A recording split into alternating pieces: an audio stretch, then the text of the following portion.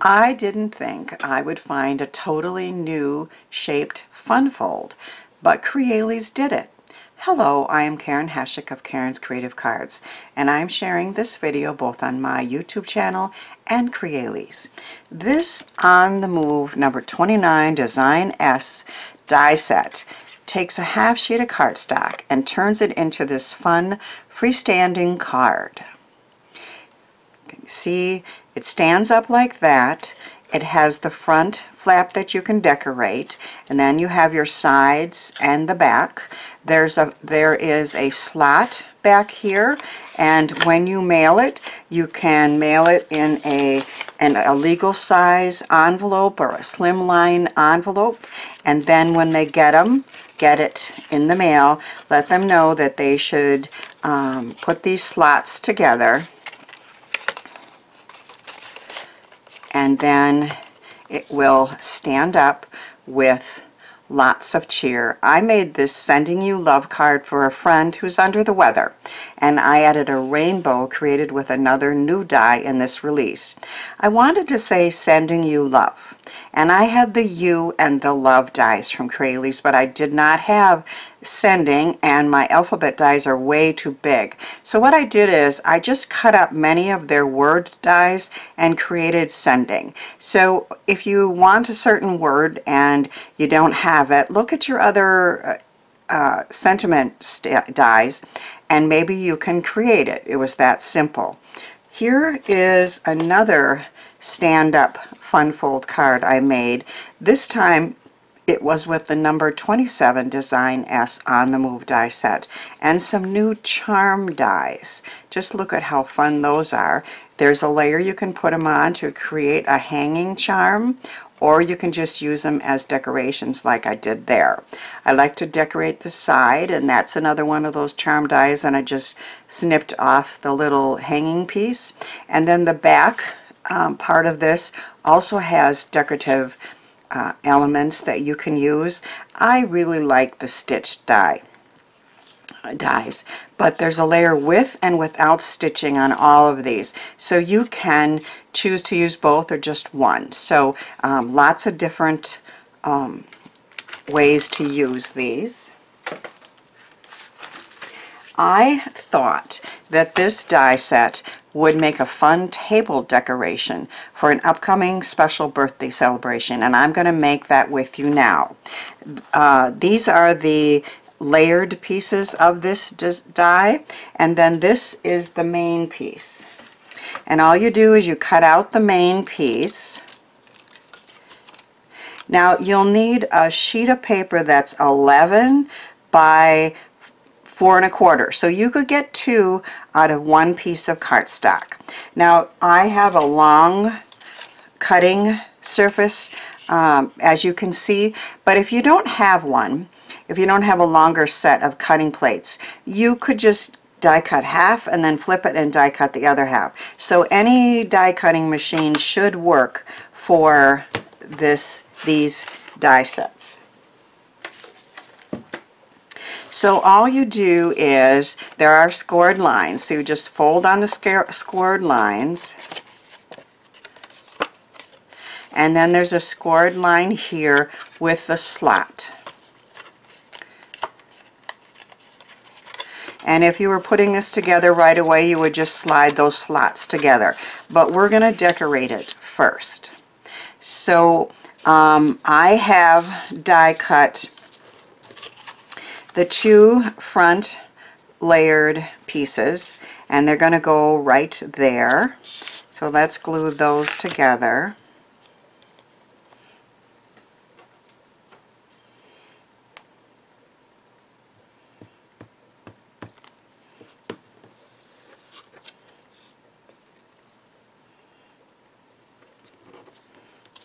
Make sure they line up here.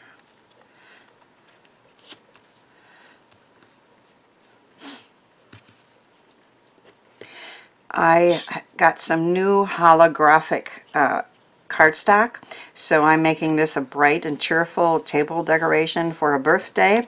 So the 2 triangular pieces on the back I have cut out with the stitching and the holograph paper and the black, and I will put those on once I put the card together. They don't actually go on the front, they go on the back when it gets, you know, put together, so I'll wait on that. I just want to make sure I put them on the right side.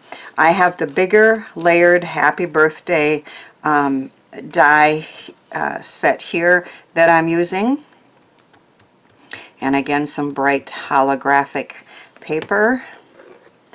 This will stick off, but that's okay because this piece does pop up and stick out.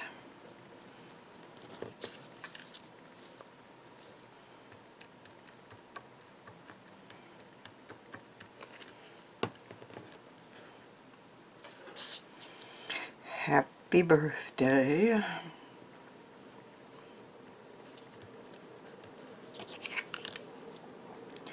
And then we're going to put this on the front.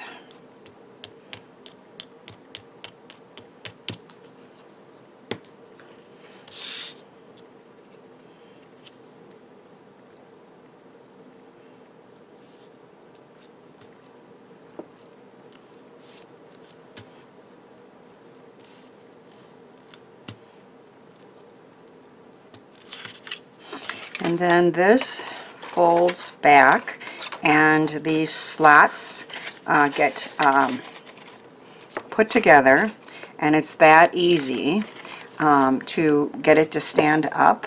I want to always make sure I put those triangles on the right side, which I think technically is the back, but I'm going to mark it just to be sure.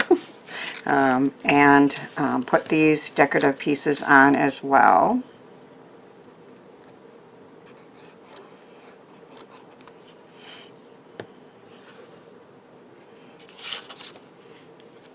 With an even border.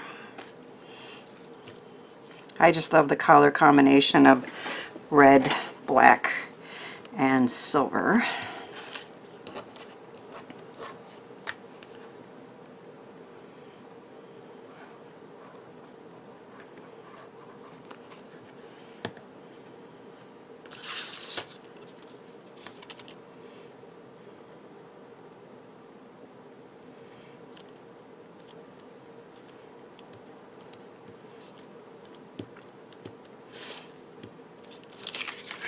Okay, now let's put this back together again.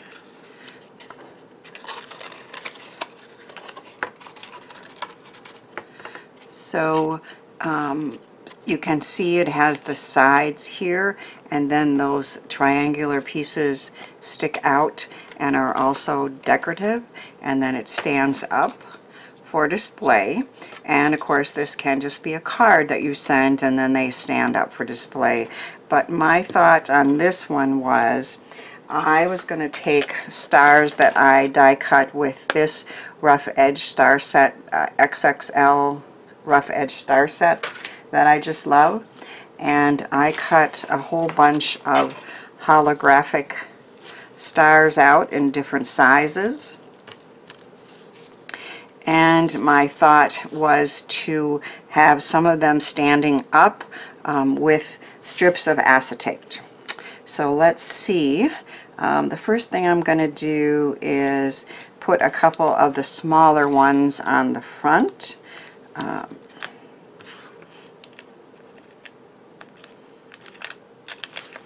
have some glue dots here that I was going to use.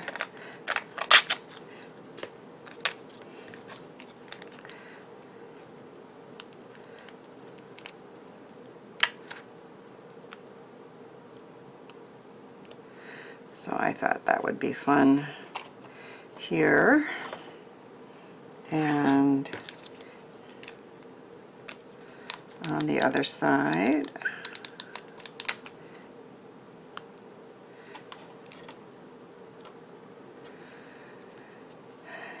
And I have a third, but I think I'll wait because I'm going to put some coming out the top and the sides. So I cut some acetate strips, a 1/2 inch, and then I cut them in half So maybe, what is that, about 3 inches or so. I was thinking here, maybe a smaller one there. Let's put it on and see where we like it. I hadn't tried this before, so we're just going to see. I think it's going to work.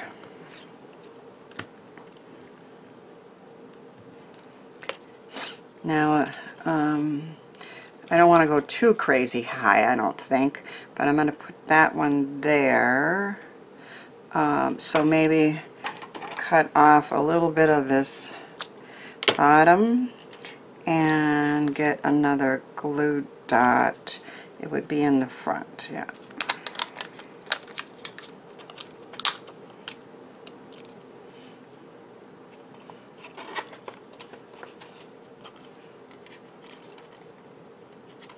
Maybe like that.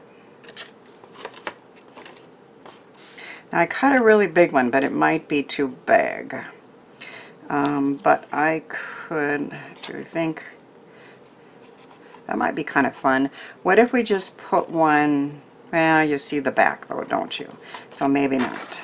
Maybe we'll just put them on the acetate.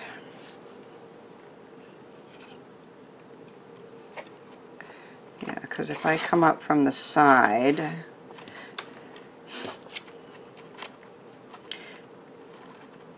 unless we put 2 of these together, which we could do. Let's try that. See, like I said, I hadn't tried this before, but I think I like that idea.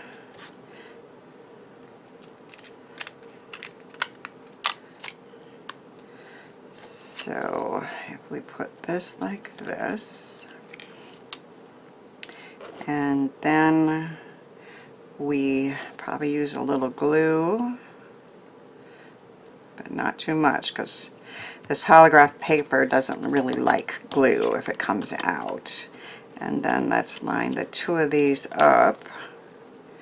Then the back won't be ugly.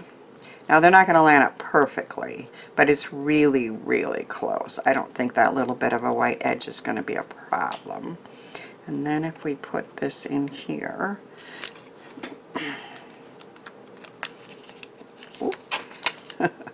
stick into my nails.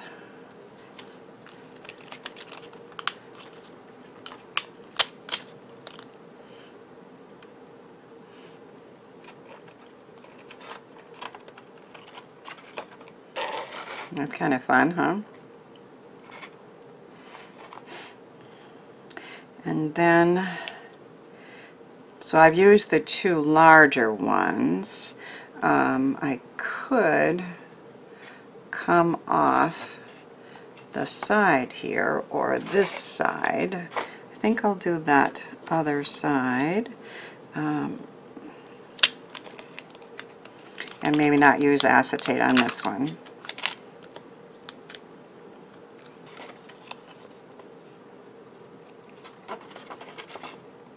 What do you think? It's fun. This one could use another one in the back, and I think I will sneak that on as well. And then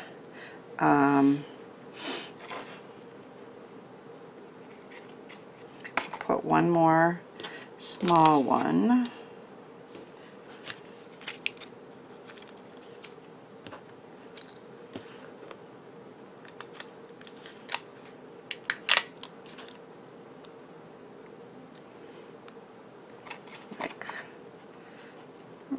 There.